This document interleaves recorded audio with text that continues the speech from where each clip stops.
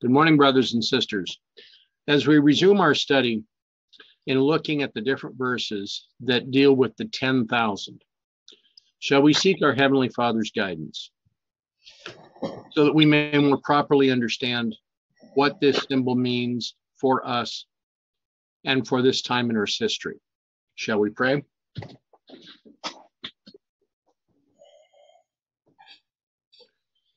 Gracious Father in heaven, we thank you for all the blessings that you have been providing and for the new blessings and new mercies that you are providing this day. We ask, Father, as we open your word, for your direction and your guidance so that we may more fully understand this symbol and its import for us at this time in Earth's history. As we assemble together, we thank you for being with us as you have promised. We thank you for your guidance. We thank you for your wisdom as you impart it. We thank you for this opportunity we have to study, to learn, and to grow. Direct us now, be with us each one, so that we may more fully represent your character to all of those around us. For this, we thank you, and for this, we praise you, now and always, in Jesus' name. Amen. Amen.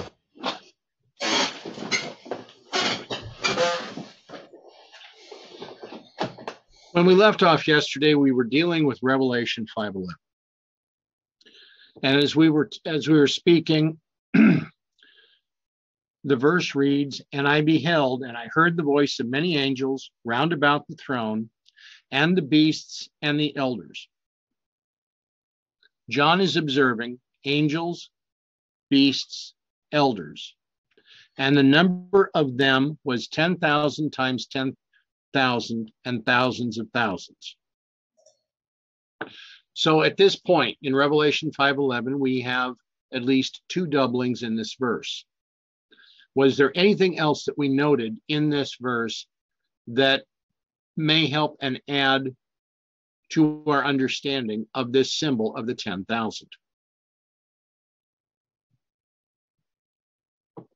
Okay, so the one thing we mentioned, of course, is that this we compare this up with Daniel chapter 7, verse, what's it, 21? Okay.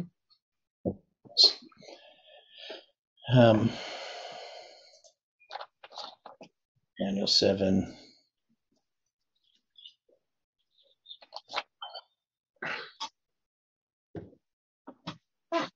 No, wasn't that? What's the verse? It's verse 9 on down. Okay, verse 9. Verse 10. Daniel, 7:10. That's the one. Right. Should have remembered that. So we compare this up here, dealing with the judgment. The judgment is set and the books are opened. And that's, of course, Daniel 7:10, which lines up with the Day of Atonement. And that's October 22nd, 1844. And right now my eSword's locked up. Funny. So I can't go back. But here, so we have this 10,000 times 10,000 and thousands of thousands. So there was something else about that. I can't remember what we looked at before. Okay. Part of this with the thousands of thousands has to do with Jude 1:14, which we talked about early on in this study. Yeah. Oh, yeah. And I'd also looked at the Peshitta, so the Aramaic, but I looked at the Aramaic. So the Aramaic is just, the Hebrew just translates it into Hebrew words. And right. So you're going to have the Aleph and the Rab. Right. Right. So you're going to have basically the same words that we have in Daniel chapter 10, verse 11. Now, when we're dealing with the Aleph, we're dealing with the first word basically in Hebrew, right? The first letter of the Hebrew alphabet, which is just an ox head. That's the Okay. ox means ox. Now, as we were addressing and we're looking at this on the thousands and thousands, Yeah. or thousand thousands, before us is Revelation 5:11.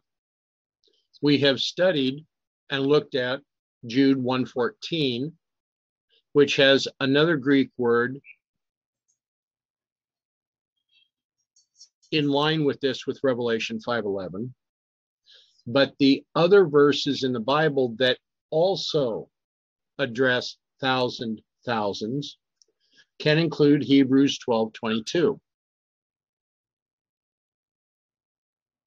Now, while Theodore's eSword is locked up, I got it fixed. you got it fixed. Okay. Yeah. Anyway. What do we find in Hebrews 12:22?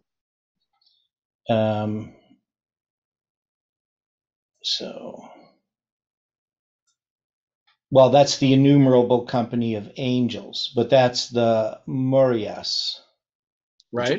10,000. Okay. Now, what about Matthew 25:31?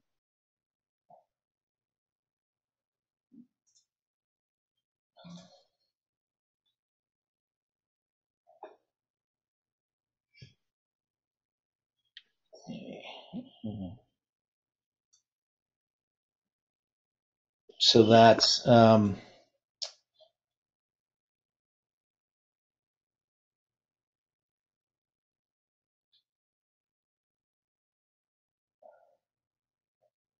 25:31. Right. I don't have a number there. His glory with all his holy angels with him. It says, when the Son of Man shall come in his glory, and all the holy angels with him, then shall he sit upon the throne of his glory. Okay. So it just says all his holy angels. So by inference, we're talking a large number. Yeah. Okay. But in the Hebrew, if we were to look at a couple of these things, if we looked at Deuteronomy 33:2, what do we find?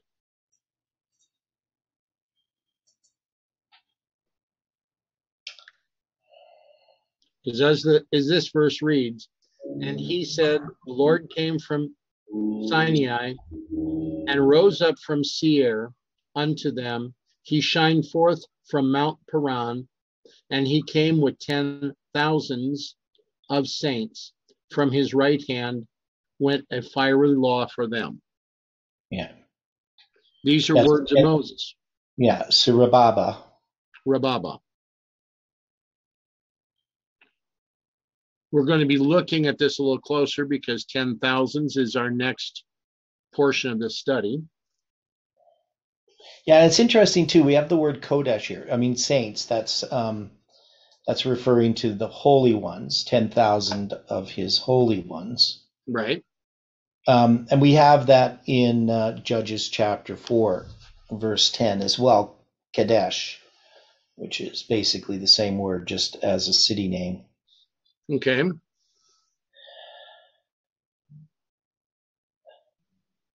This is Kodesh instead of Kadesh, but it's the same.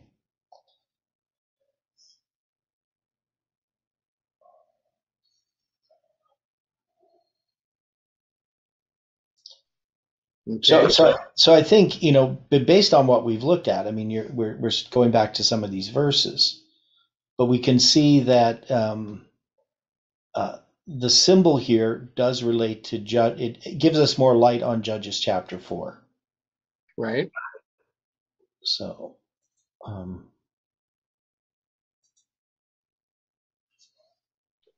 and so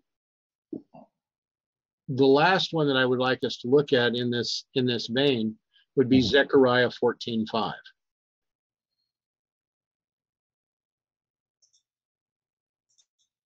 Okay. How does this interrelate with what we have here? Okay, well, this is an interesting one. So, and ye shall flee to the valley of the mountains, for the valley of the mountains shall reach unto Azal, yea, ye shall flee like as ye fled before the earthquake in the days of Uzziah king of Judah. Is that the one you wanted to look at?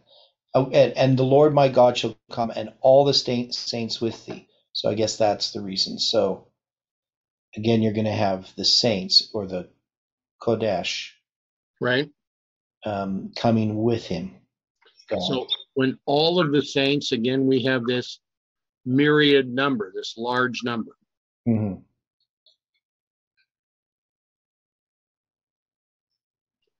So, but also we have this earthquake, and so we talk about the Lisbon earthquake, right? But have we ever connected it to the earthquake in the days of Uzziah as a symbol? I don't think we have.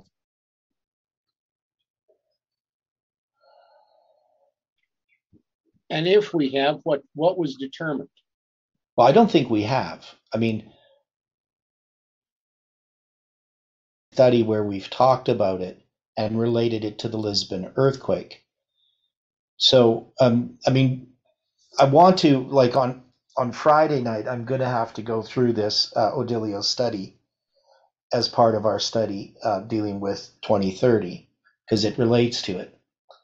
But the basic idea that Odilio had on Sabbath is he looked at the Lisbon earthquake on November 1st, 1755, the dark day on May 19th, 1780, and the falling of the stars on November 13th, 1833. Okay. And he connected those by spans of time to July 18th and showed that they represent the symbols of July 18th. All right.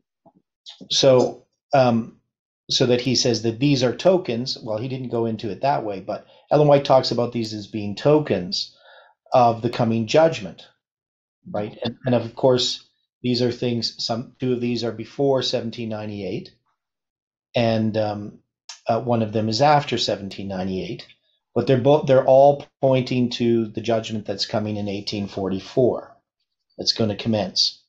So it would make sense that we have tokens in our time that point to the coming judgment in our typical line. So our line is typical, right? Okay.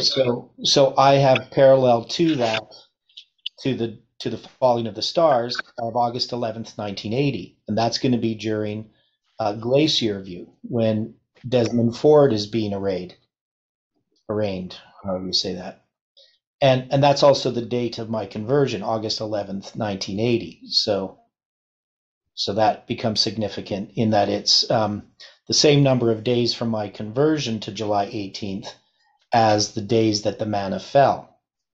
So there's a symbol there that ties us to July 18th. And then September 11th, I pair up with the dark day, and that's 11,170 days to July 18th, and that 1117 there is a symbol of July 18th.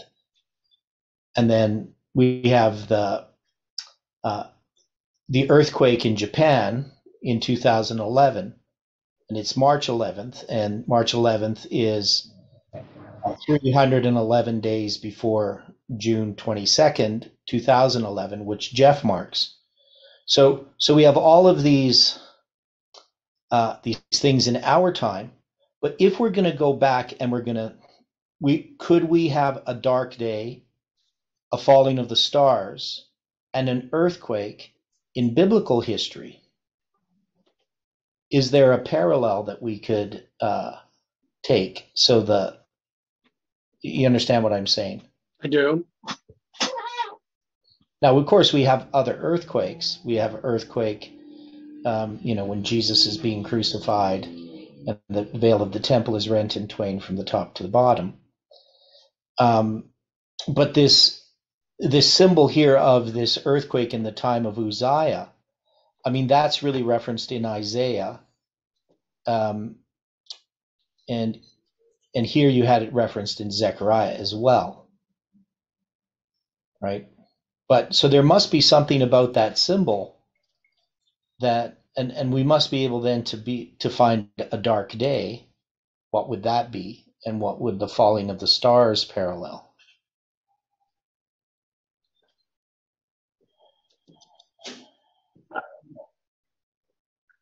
Well, So the question was asked, is it the same Uzziah? Yeah, that's Azariah or Uzziah in 2 Chronicles 26 with the 81. So it's the same person, King Uzziah. all right.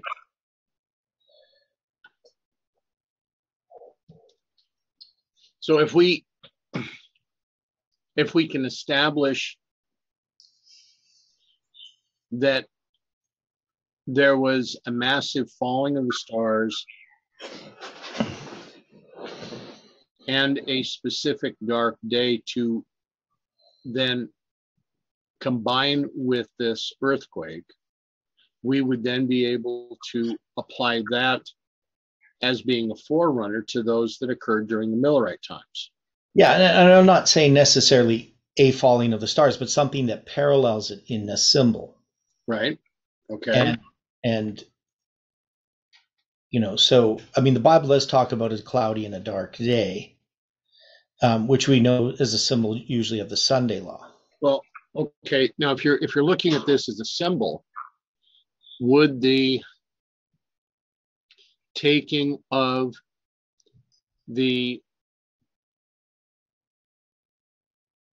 those with Daniel and the others in 607 be as the falling of the stars? Mm-hmm. Yeah. And would the destruction of the temple in 586 be a dark day? Yeah, so something like that, whether that's the ones we would use or not, or if there something else that's mentioned in Scripture that we just generally pass by. Okay. Well, I'm just, when you said as a symbol, that's why I was throwing those out. Yeah. So those are good ones. But we do have this earthquake anyway. So and it's just that we have it in connection with all the saints coming. Right. Right. So can we fix a date as to this earthquake with Uzziah? That's a good question. So people have tried. Let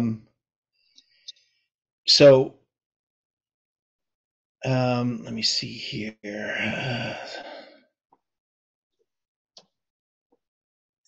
I gotta find this again.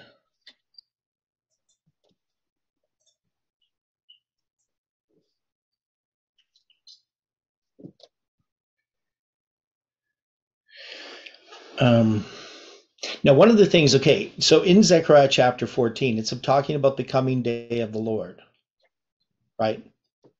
And then it's going to reference what was the verse we were looking at? Zechariah 14:5.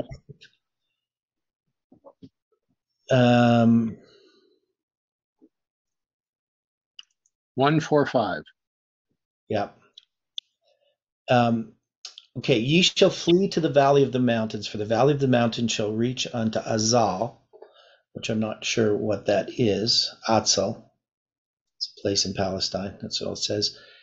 Yea, ye shall flee, like as ye fled from before the earthquake in the days of Uzziah, king of Judah. And the Lord my God shall come, and all his saints with thee. So it's just saying ye shall flee as you did in that day.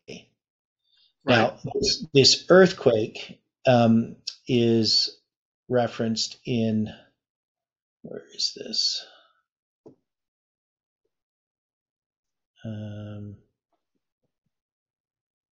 Where is it? The other place that it's referred to? I know there's another place. You said it was in Isaiah? Yeah, I thought it was in Isaiah.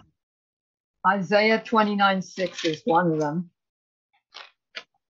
When it just says earthquake, I don't know which one it's referring to. It could be this one. No.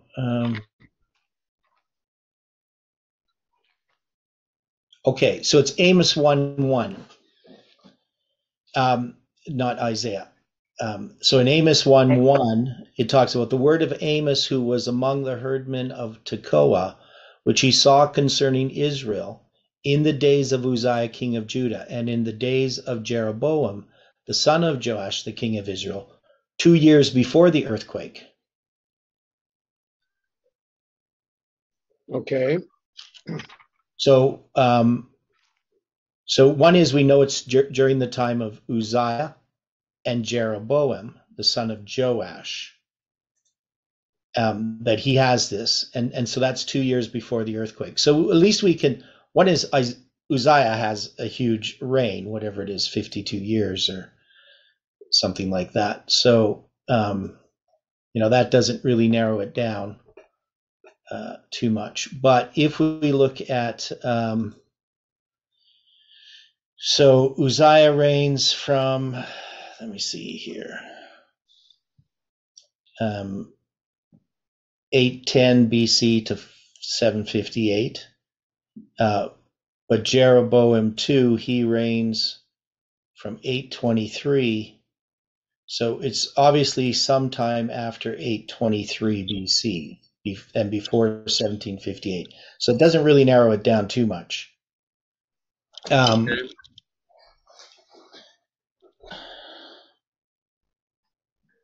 I think it would be in the latter part of Uzziah's reign. Okay. And we also have, let me see here.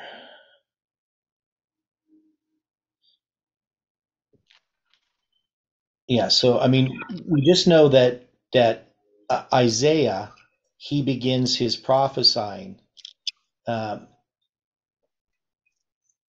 the time of Uzziah, right? So he's going to prophesy through Uzziah, Jotham, Ahaz, and Hezekiah. So he's going to be prophesying then. But I don't think he has a direct reference to the earthquake.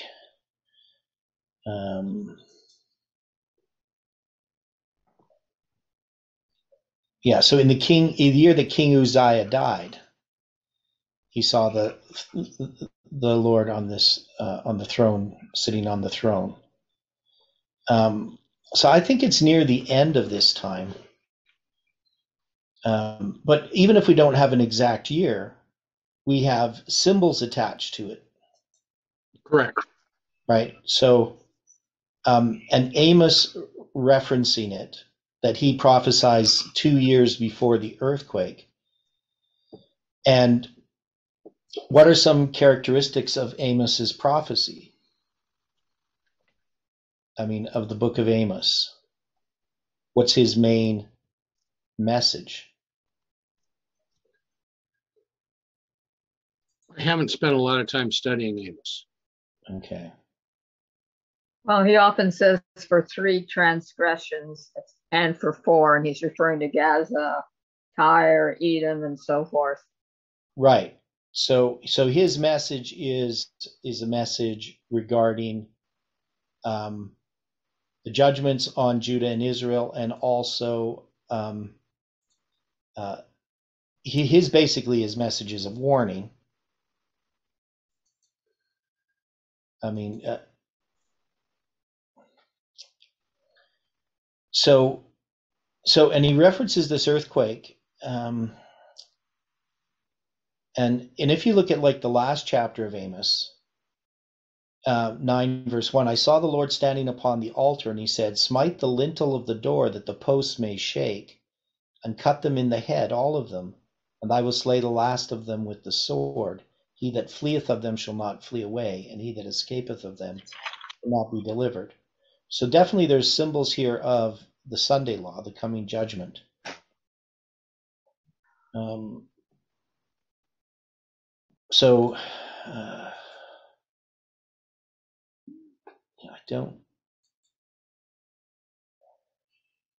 I need to study Amos a bit more to know everything about it.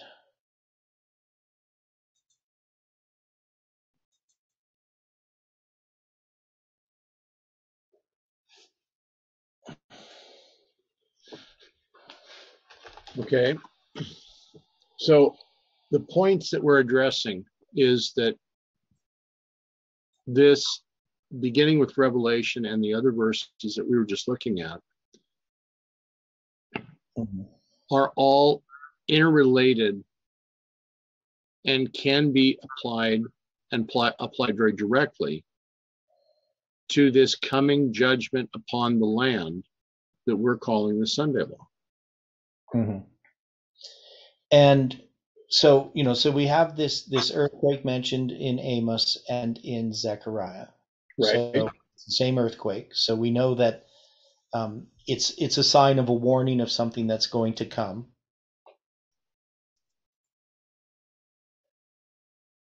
Right.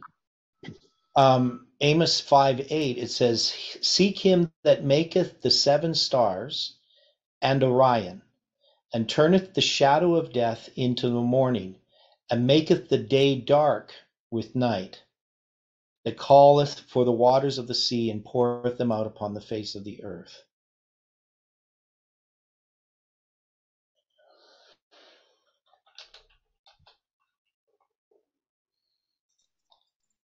So as we look at this section, and I'm going to step back just a second. Yeah. Zechariah 14:2. We are applying this as a symbol of what is to come. Yeah. And as this reads, "For I will gather all nations against Jerusalem to battle, Mm-hmm. and the city shall be taken, and the houses rifled, and the women ravished, and half the city shall go forth into captivity, and the residue of the people shall not be cut off from the city."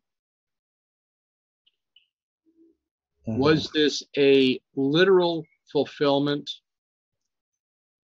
during the time of Nebuchadnezzar, and will it be a figurative fulfillment at the time, sometime close in the future?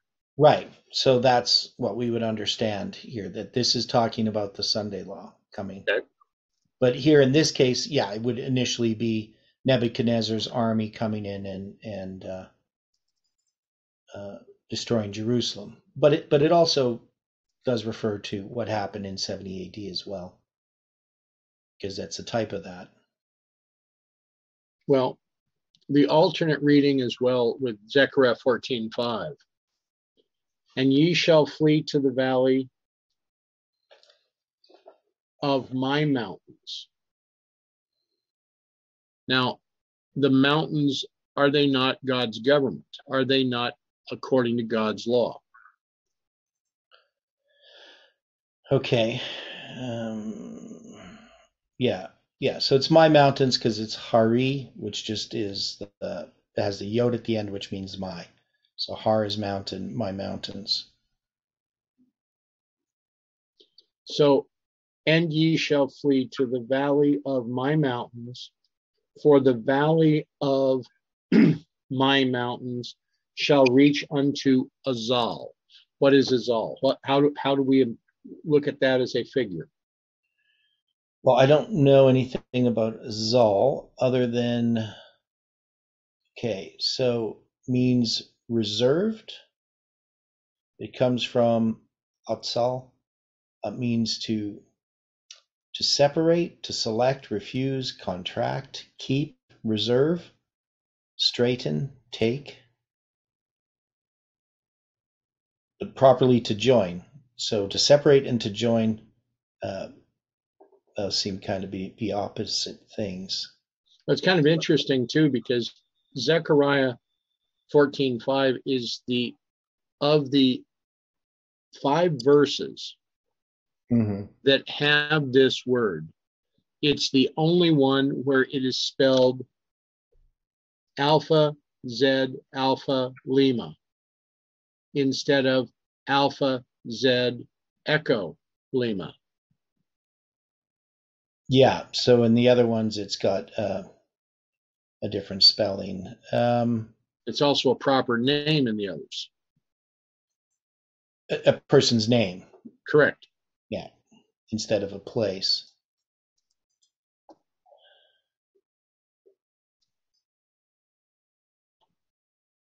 But as it continued, "Yea, ye shall flee like as ye fled from before the earthquake in the days of Uzziah, king of Judah. And the Lord my God shall come, and all the saints with thee." So, my mountains, being referenced as an alternate reading, but twice, not once. Mm-hmm.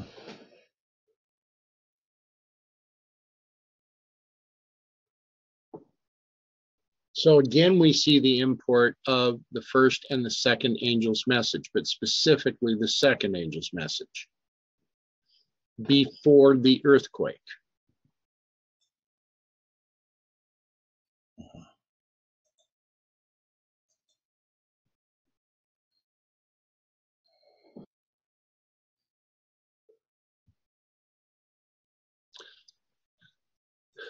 So could it be that the earthquake is not the ultimate judgment on the land, but the harbinger of this judgment of the Sunday law?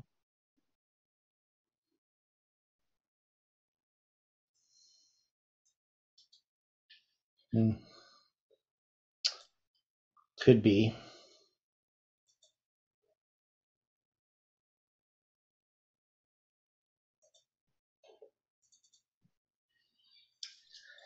Well, I think we have to go back to Judges to sort of Right.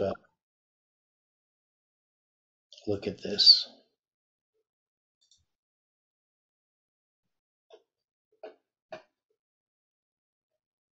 So with the detail that we're looking at right now,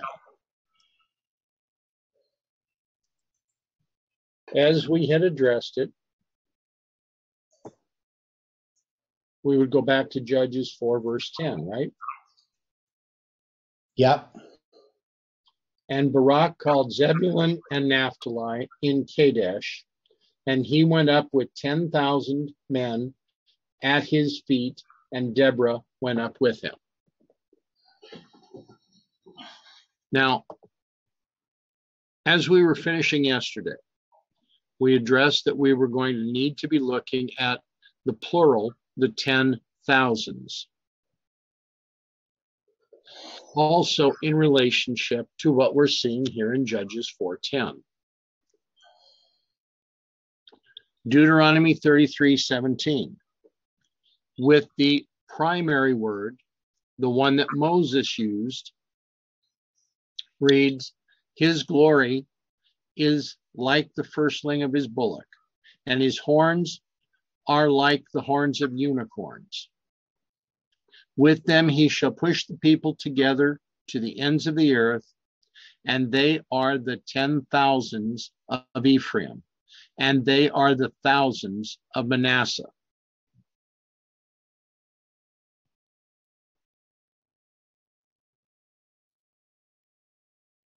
Moses is giving us symbols here. Yeah. He's being very specific about the symbol, because everywhere that he presented the 10,000s, he used a singular word. Yet so far we have multiple words that have been used to represent 10,000s in Hebrew, Chaldean, and Greek. Yeah. Now we also have this is about war, right? So this is war that is being waged upon the earth by God's saints, God's people. Here they're referred to as Ephraim and Manasseh, the sons of Joseph. Right.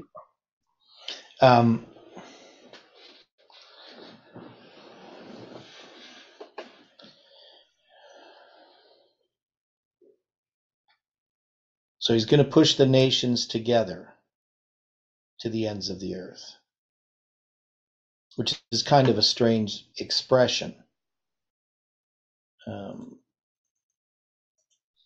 Yeah, how does that work in the Hebrew? Well, that's what I'm looking at right here, right now.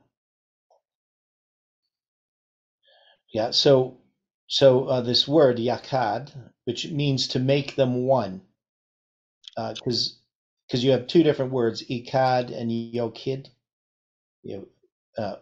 They're both refer to one, but one is a sort of a singular one, but this one is the unity.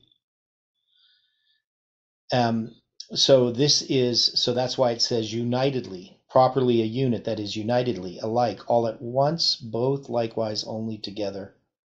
So he's going to push the people, and this people here isn't the word like for nations like goyim.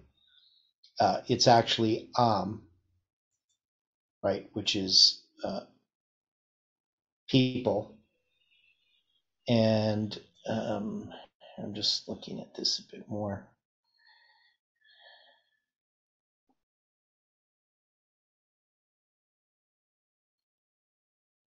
Yeah, so it's kind of interesting. They have another Hebrew word attached to it that doesn't have a Strong's number. So I have to, yeah. So I have to go look at what that is. Baham. Oh, I see what they're doing. With my people, with the peoples. Okay. So that should mean with. Here, I'm just going to look at another source here, because that's kind of odd.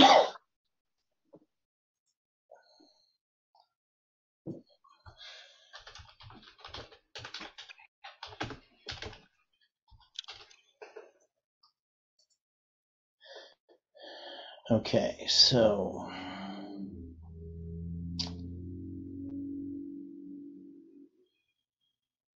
it's a preposition. So with the peoples of them, I guess is what it means. That's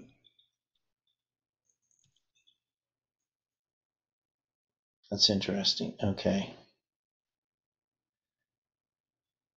So they're going to push them together. So this literally, this is his unity.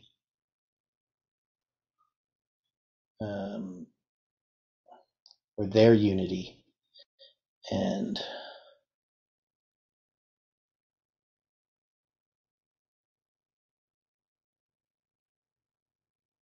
this is the entire earth, or the end of the earth. It means the whole land.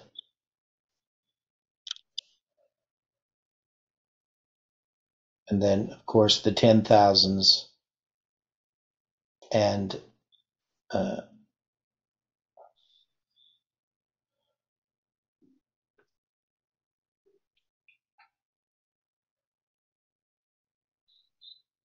then the thousands. Okay. Of Ephraim and Manasseh. So 10,000 of Ephraim and 1,000s of Manasseh. I don't know. It's pretty interesting.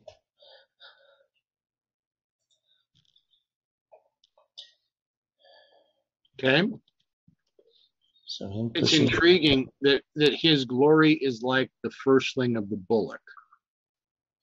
Yeah, it's kind of a strange imagery.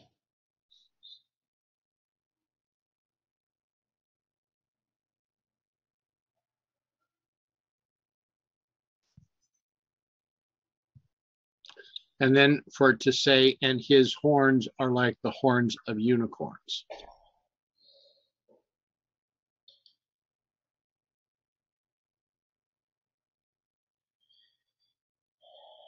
Yeah, well, that one's weird too.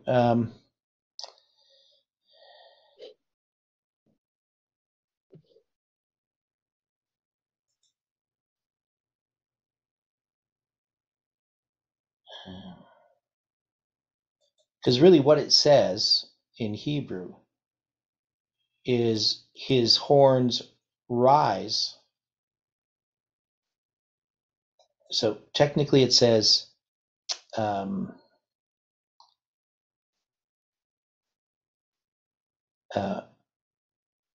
horns, referring to her horns rise, and rise is masculine, and then it has so it's just, yeah, so it has horns twice. If we were read this verse in context, Yeah. The prior verse, Deuteronomy 33:16.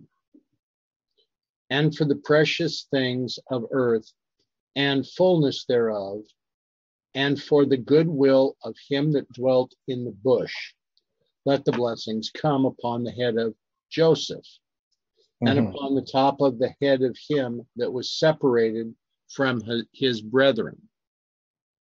Right. So this is the context. This is this blessing upon Joseph, the final blessing upon Joseph.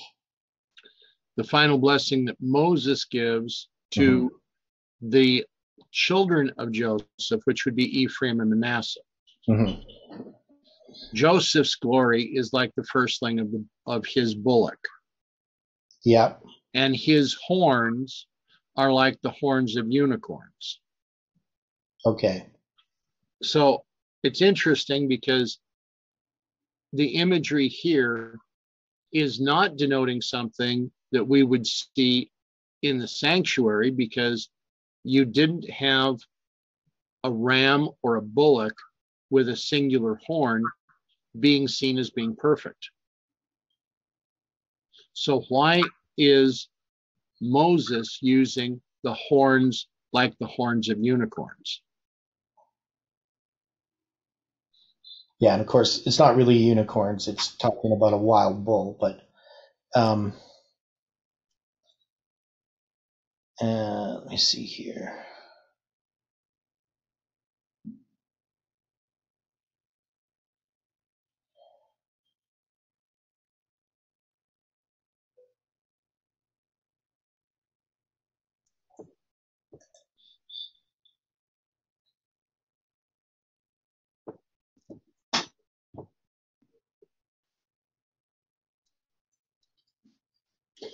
Yeah, so this word, so they translated unicorns, but see, I don't think this is translated that well, because what it says, and and the horns rise the horns. Now they're taking that word that means to rise, they're translating it as unicorns.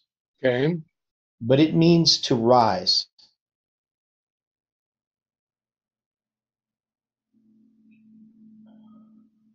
Okay. Which is where you get a unicorn, because it has one horn that rises up in the, but I don't know.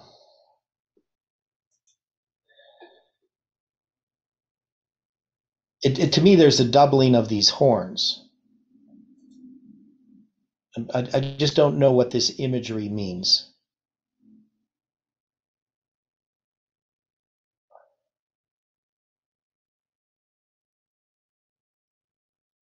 Well, of course, as we look at this, if there is a doubling, we have a reference back to the second angel's message. At least that's the inference, right?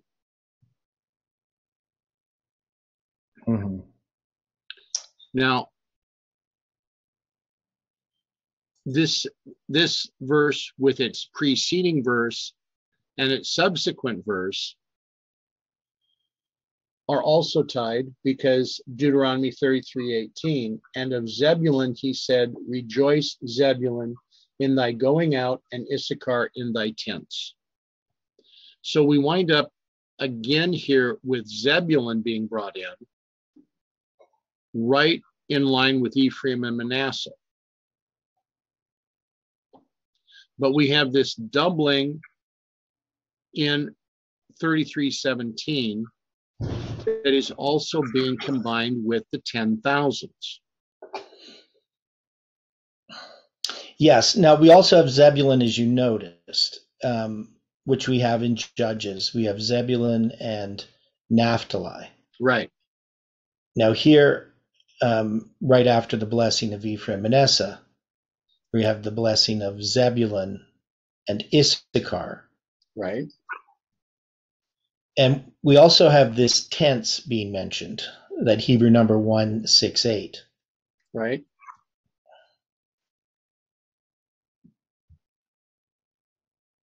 And in Judges,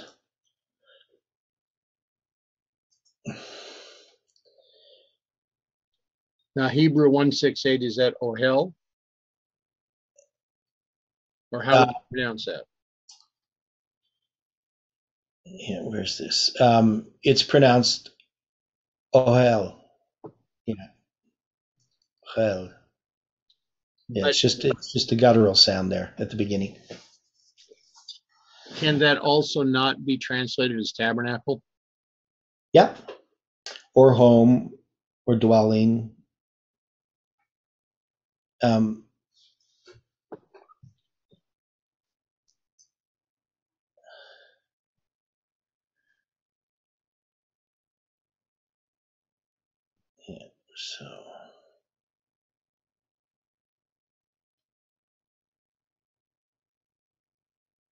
so this is about Heber, because that's really where we got to get back to. We got this Zebulun and Naphtali to Kadesh. So we had that the holy ones attached to these, with Right. 10,000 men at his feet. And Deborah went up with him.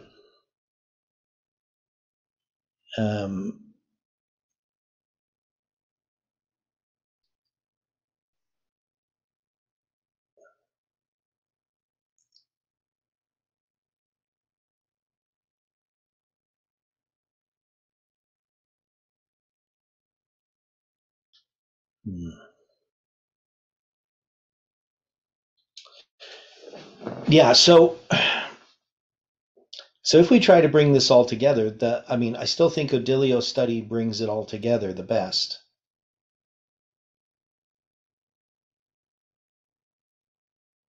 Which I know you didn't see it yet, did you, Dwight? Or No, I haven't. yeah. So his study is on the signs in the sun and the moon and the stars, and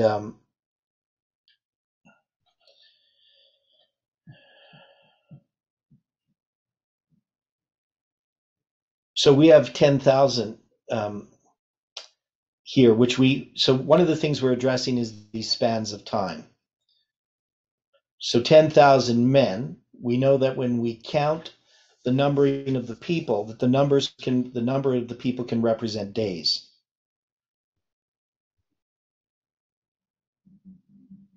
And we find that with both Zebulun and Naphtali. Okay. So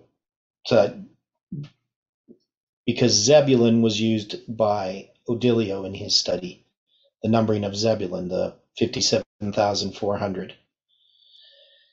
He counted back the days from July 18th to the Sabbath of the General Conference when the church organized. So that connection of Zebulun from Numbers 2 verse 8, I then applied Naphtali, and I counted that span of time as well. But I counted it it's the span of time between the falling of the stars in 1833 and 1980.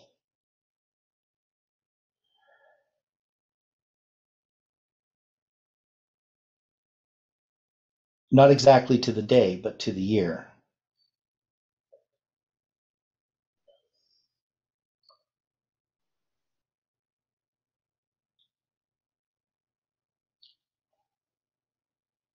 But I've also applied the 10,000 as days.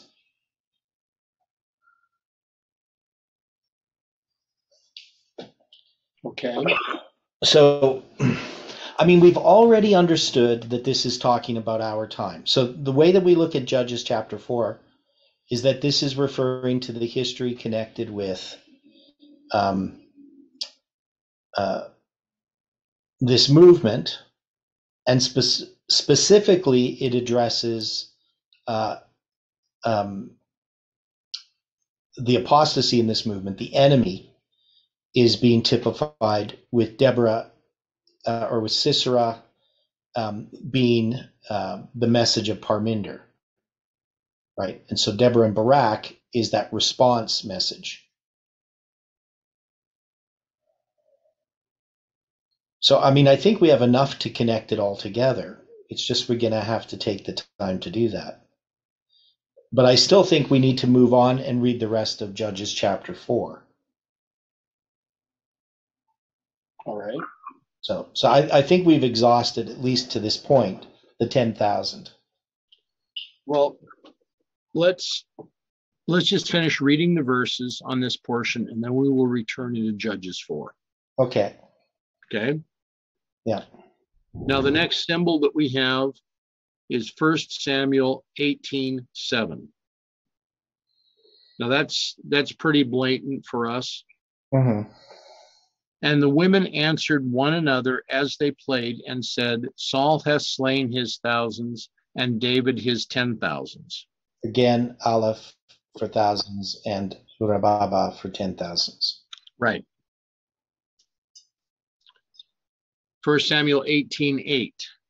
And Saul was very wroth, and the saying displeased him, and he said, They have ascribed unto David 10,000s, and to me they have ascribed but the thousands. And what can he have more but the kingdom? 1 Samuel 21:11. And the servants of Achish said unto him, Is not this David the king of the land? Did they not sing one to another of him in dances, saying, Saul hath slain his thousands, and David his 10,000s?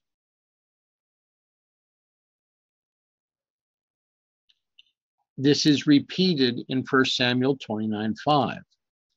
Is not this David of whom they sang one to another in dances, saying, Saul slew his thousands, and David his 10,000s? Why would this be repeated 8 chapters later?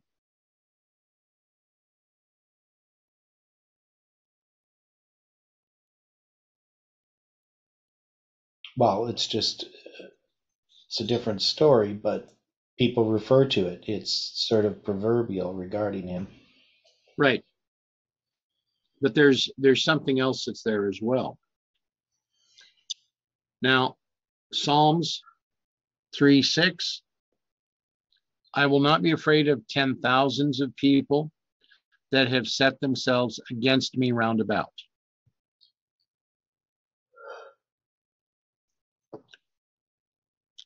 We come down here to Psalm 144:13. So you have a symbol of the 144,000 and a symbol of rebellion. Correct.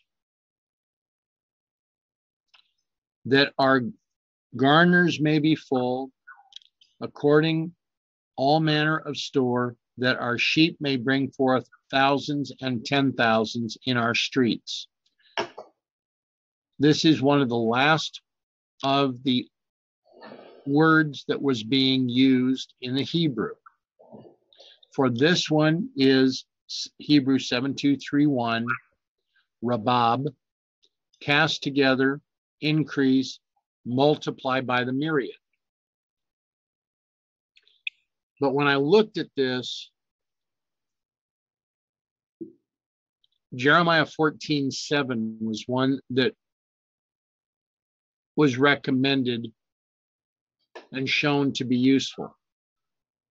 So, O Lord, though our iniquities testify against us, do thou it for thy name's sake. For our backslidings are many, we have sinned against thee. Yeah, so rabab, many. Correct.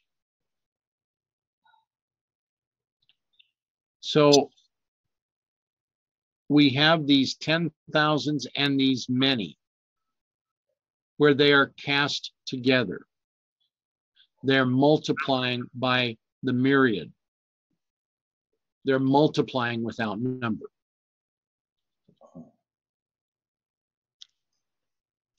Then we have Daniel 11:12. And when he hath taken away the multitude, his heart shall be lifted up, and he shall cast down many 10,000s, but he shall not be strengthened by it. Here we have the third Hebrew word being used, but we're talking are we not, about the king of the south in Daniel 11:12? Yeah, so this is the Battle of Raphia. Okay. Could this also be applied with Parminder? Yes. So, because it's this message of the Battle of Raphia that becomes, because this is November 9th, 2019. Okay. In connection with Parminder. Because that's the date they predict.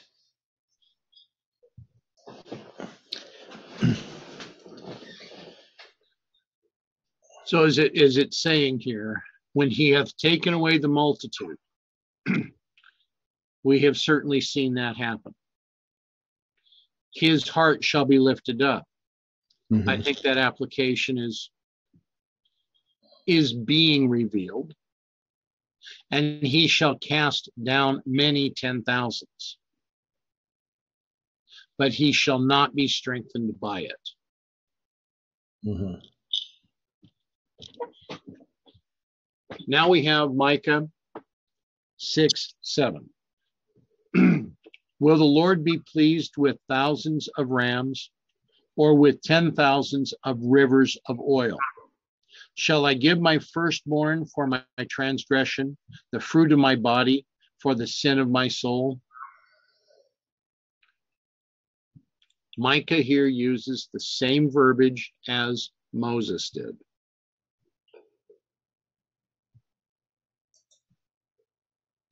Now,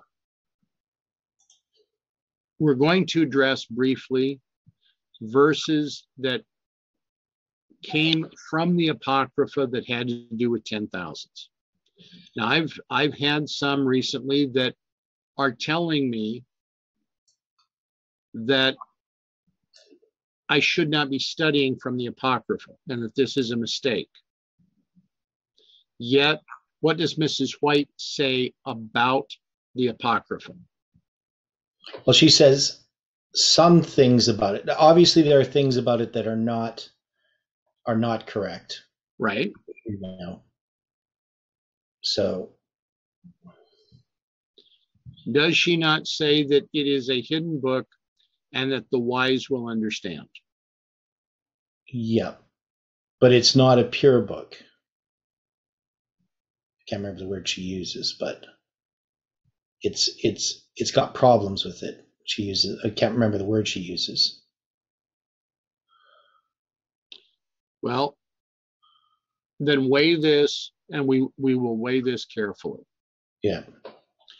Daniel 3, verse 17. And I footnote this because in this situation, in Cruden's, this is noted as verse 3:16, but it's noted as verse 3:17 in the 1769 Oxford Revised King James.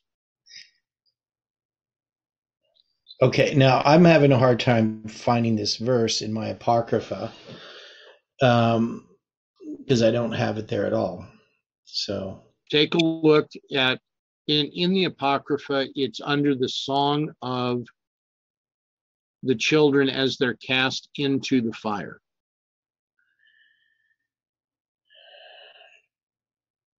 Yeah, so I just can't find it. I mean, I find the song, I just can't find this verse. Okay. So it must have another number. Well, just because that starts at 324, the song of those in the fiery furnace.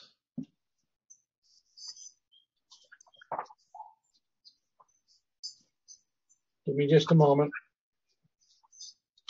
please. Oh, it's verse 40. Okay. Like as the burnt offerings of rams and bullocks. Okay. Okay. Okay, as the verse reads, like as in the burnt offerings of rams and bullocks, and like as in 10,000s of fat lambs, so let our sacrifice be in thy sight this day, that we may wholly go after thee, for they shall not be confounded that put their trust in thee.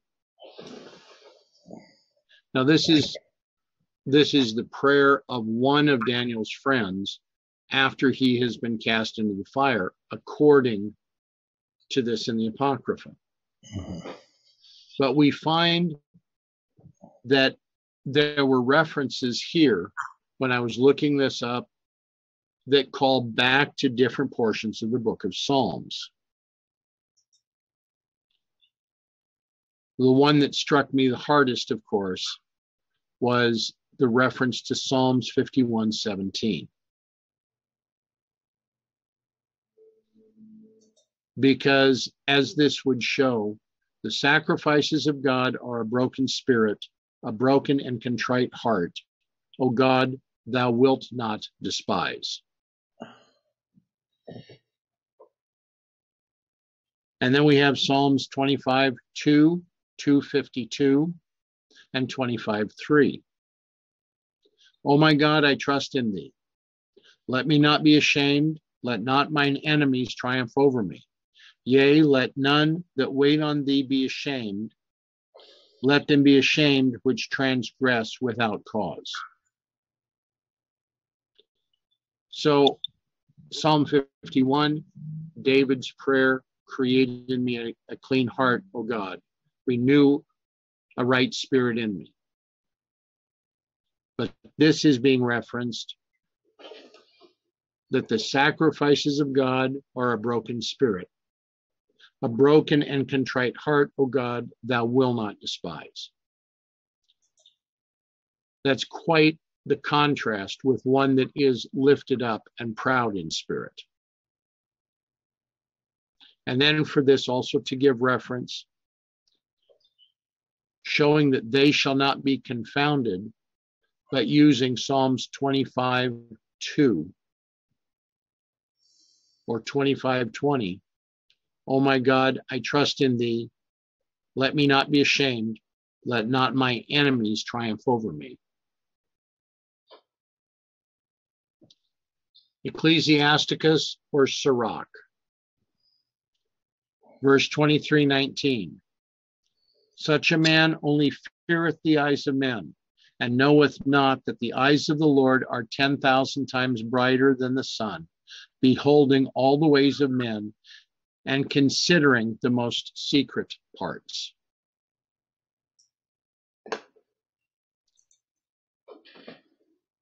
Sirach 15:19, and his eyes are open upon them that hear him, and he knoweth every work of man.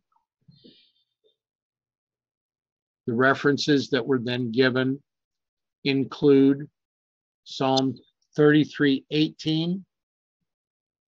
Behold, the eye of the Lord is upon them that fear him, upon them that hope in his mercy. Along with Psalm 34:15, the eyes of the Lord are upon the righteous, and his ears are open unto their cry. Compared with Hebrews 4:13. Neither is there any creature that is not manifest in his sight, but all things are naked and opened unto the eyes of him with whom we have to do. Now the final verse, Sirach 47:6. So the people honored him with 10,000s and praised him in the blessings of the Lord, in that he gave him a crown of glory. The cross-reference from here took us right back to 1 Samuel 18:7. And the women answered one another as they played and said, Saul hath slain his thousands, and David his 10,000s.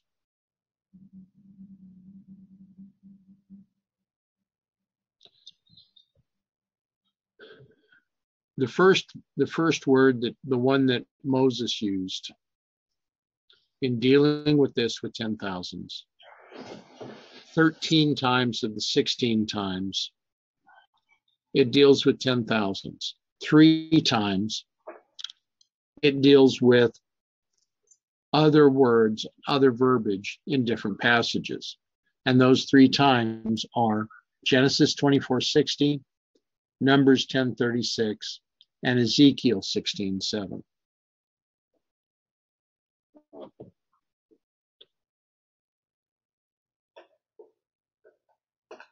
of the total that we're talking about, we have 45 different verses that deal with 10,000 or 10,000s. Excuse me, 54 verses, which would be numerically the reverse of 45. So there's quite a bit here. And now we will return to look at this in Judges 4.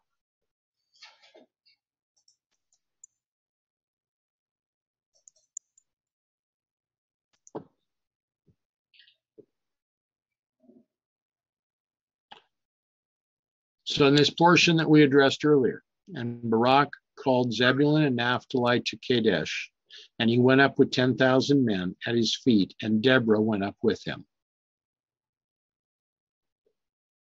This has been the impetus for us to look at this symbol of 10,000.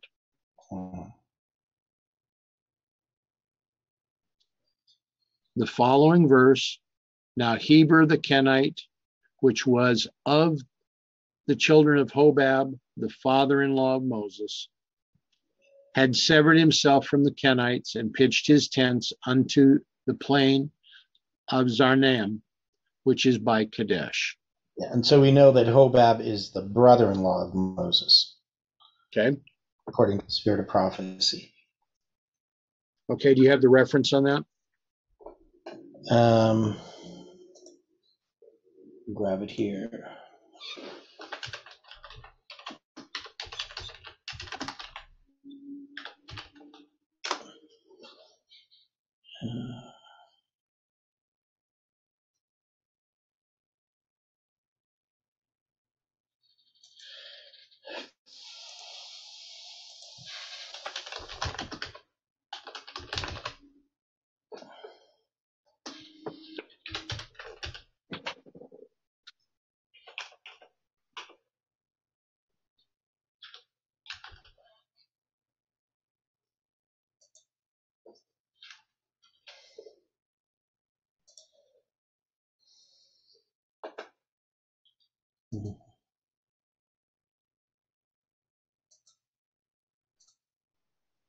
I'll find it here.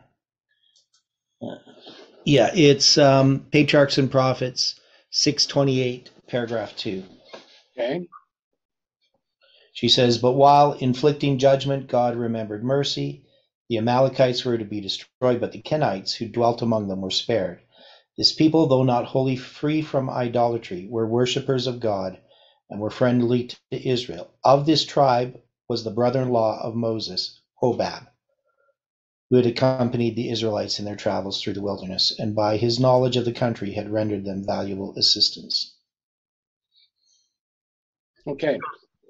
So we have Jethro being the father-in-law, Hobab being the brother-in-law.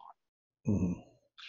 Now, does that mean in this way that Hobab was the brother to Moses' wife? Yeah. Okay. Okay.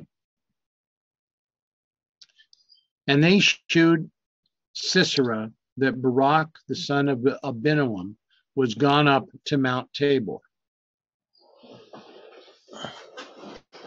So does that mean that the children of Hobab were the ones that showed Sisera the location of Barak?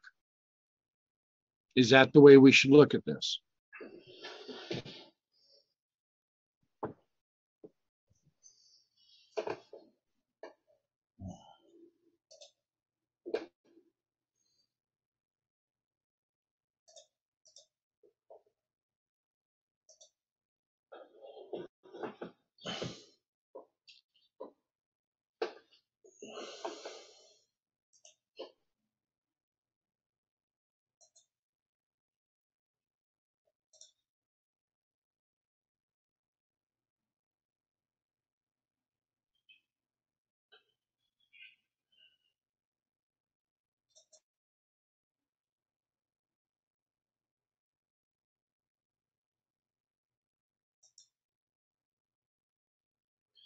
I don't think it would be them.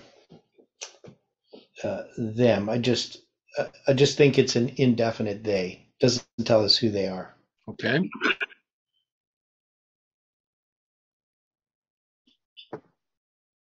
So, people would have seen where Heber went and where Barak went and so forth. But, I can't say definitely, but it doesn't really make sense otherwise. Okay.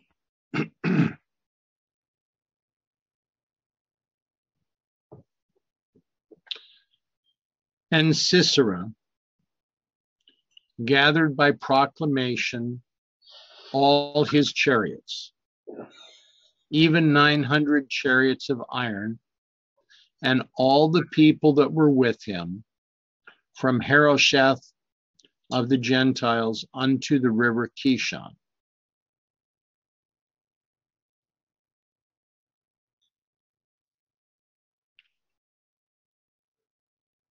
What's the importance of 900 chariots? And that it is a large number. It's not as huge as 10,000, but it's a large number. Why is it important that we note 900 chariots?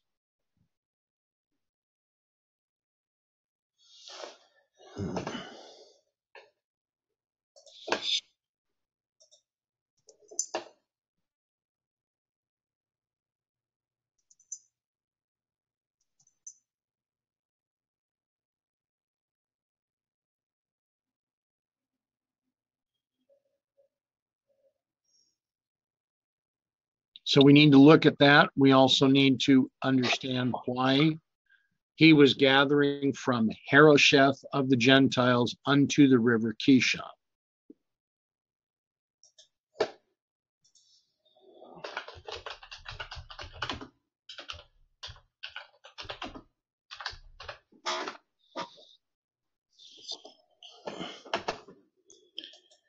Okay, so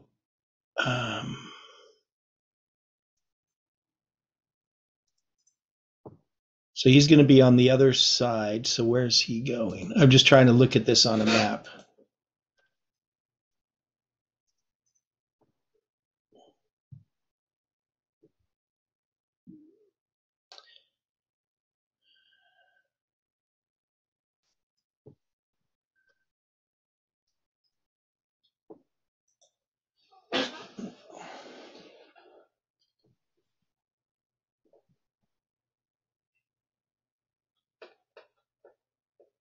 Well, if we look at this, while you're looking at the map, Yeah.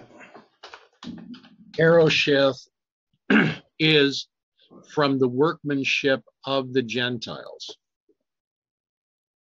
Yeah. Hagoyim, the Gentiles. Haroshet Hagoyim in Hebrew. Okay. So, in other words, from the workmanship of the Gentiles to the place of ensnarement, Kishon.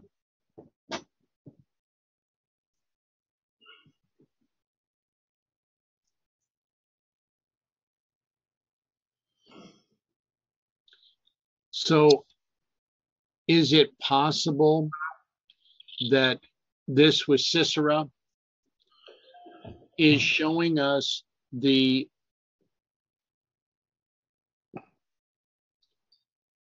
difficulty in accepting the workmanship of those that choose not to study according to Miller's rules?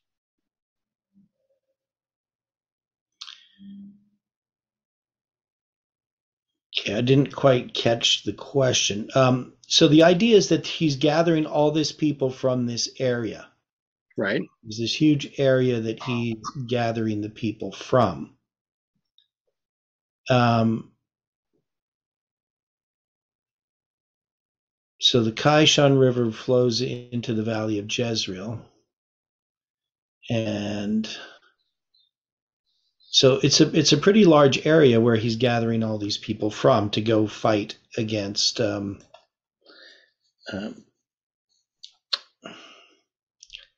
Barak.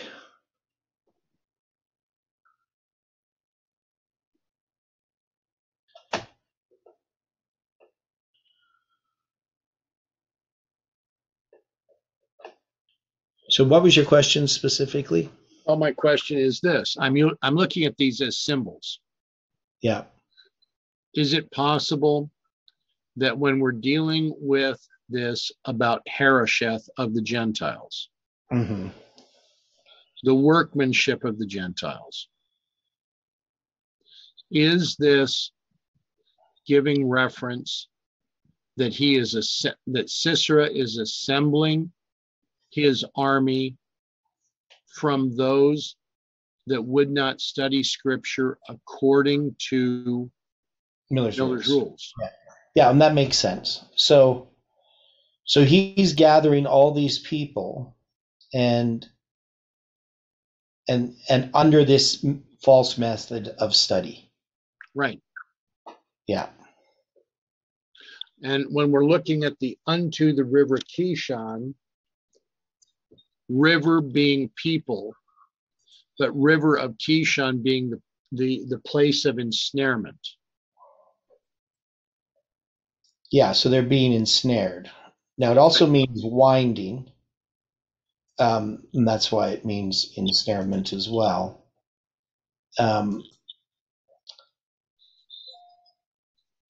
So I think, that's definitely what Parminder did. Right. He ensnared them with this method of study, which we could look at as like a boa constrictor winding itself around the prey.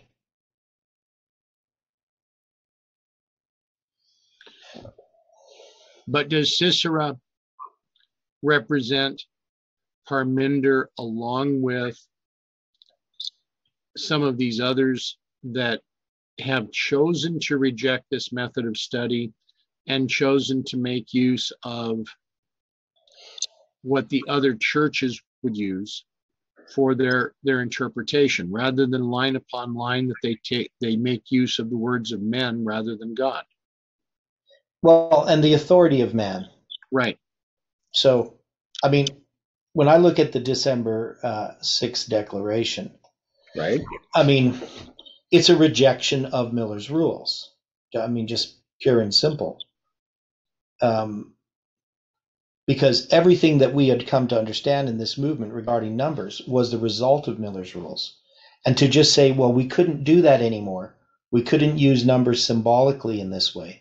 That we couldn't compare the dates in 457 BC, for instance, with the dates in 1844, that was just somehow, and they tried to say it was a deception of some sort, which made no sense. Satan doesn't have control over those types of things. I just found this, this describes specifically Parminder's rejection of things, how he rejected things. It was basically just based upon an authority of man. We have decided that something isn't true or something is true, and you have to accept it. And if not, then you're cut off.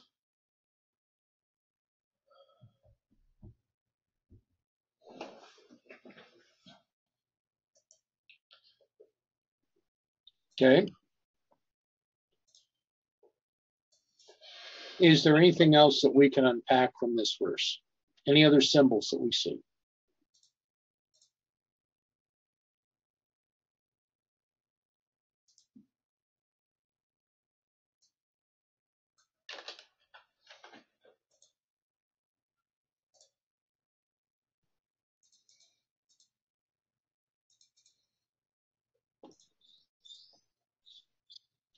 All right.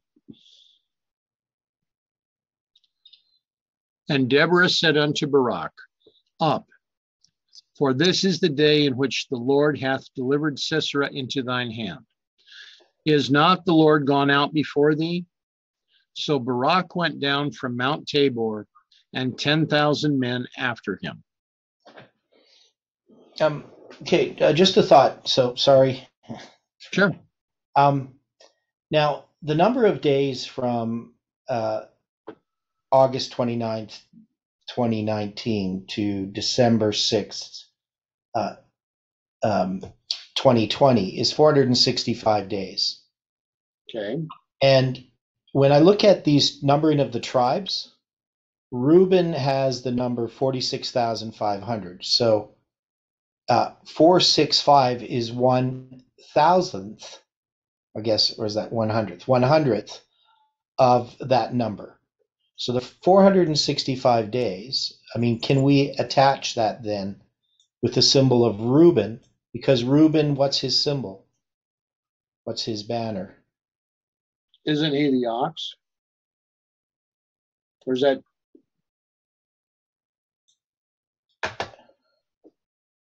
No, he's not an ox.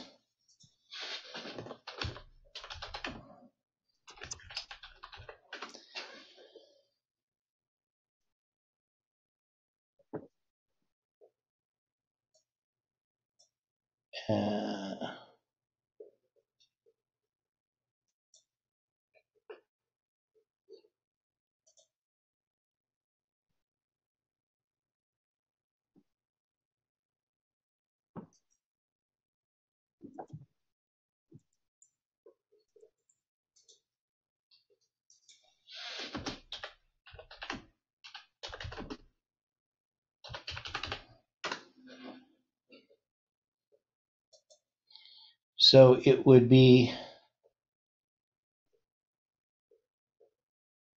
here I have a list.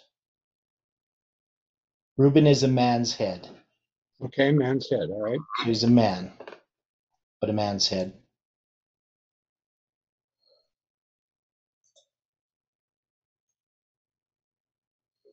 It's a man's head, but the banner is also having the color of Sardis. Is that correct? I don't know about that, but you could be right.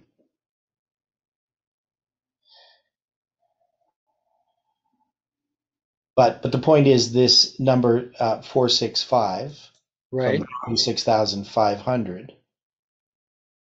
So 100th of that is 465, and that's the number of days between this auspicious date, August 29th, 2019, and December 6th, 2020.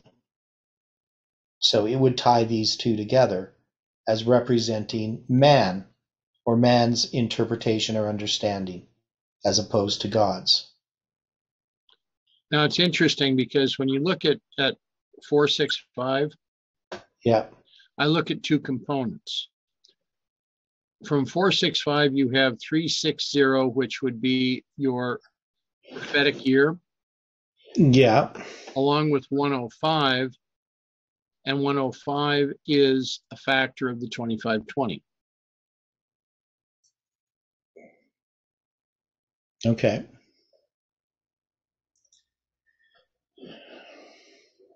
One of five is also the 10th day of the 5th month. Right.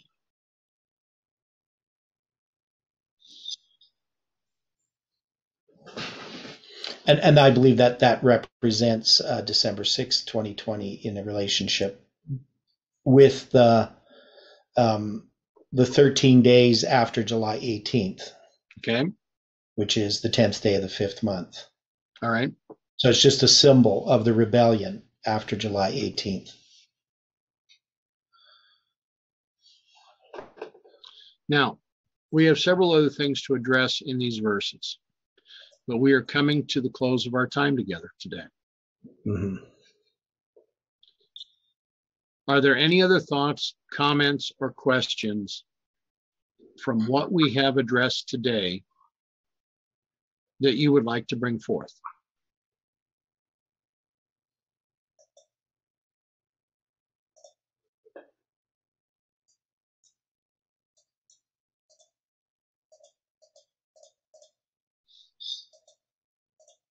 All right. Shall we then close with prayer? Okay. So I'm not done. So I just want to just say a couple things here. Okay. So just to kind of tie what we've done. So we've gone through these symbols because we understand the Judges chapter 4 is representing specifically this history that we've had since Parminder's been presenting. Right. And so we spent a lot of time dealing with these symbols, and we're going to bring them together at some point. I mean, I can see how they're connected. But we can see that one of the things that's been given to us at this time through Odilio was the numbering of the tribes of Israel, that these numbers are symbolic. They represent time, and in various ways, right? So we can see we take the 46,500, and in this case, we're taking 1/100th of it and applying it to the 465 days, where some of the other ones were taking longer periods of time. So there are ways in which we can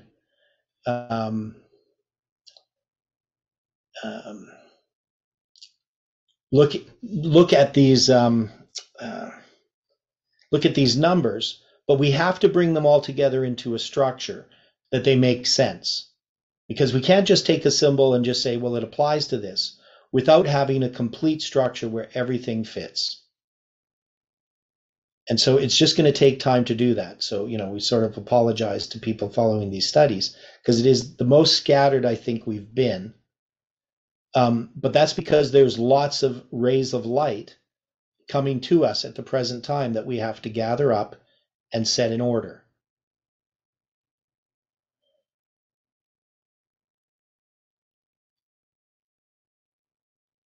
That's logical.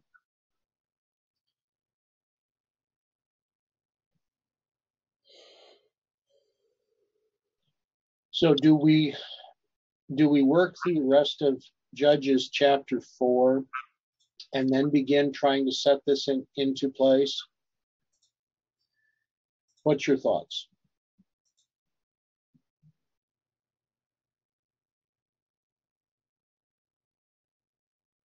Yeah, I think we should go through Judges chapter 4. That's my view, is that we need to sort of complete it. But I mean, it doesn't hurt, like Friday night, because I'm definitely going to have to address Odilio's study Friday night, because I think it's important in the context of what we're studying, because it does relate to 2030. So I should be able to put some of that into place for people, but it's still going to take us time going through the rest of Judges till we get it all put in place. So we just can start on it. All right.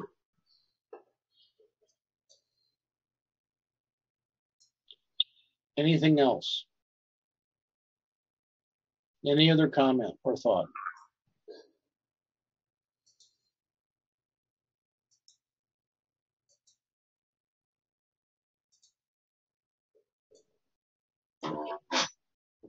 Okay. Shall we then close with prayer?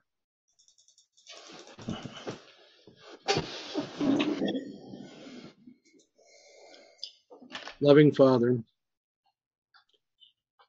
we thank you for this time that we've spent together. There is much light that is being shown. We need your guidance in this light. We need your direction, and we need your blessing. Be with us each one today. Help us so that as we go forward, we may carefully consider these examples that we are being shown. Direct us where you would have us to be, so that what is done today may be done to your glory. Thank you for these opportunities. Be with us now. For this, we thank you and we praise you. In Jesus' name, amen.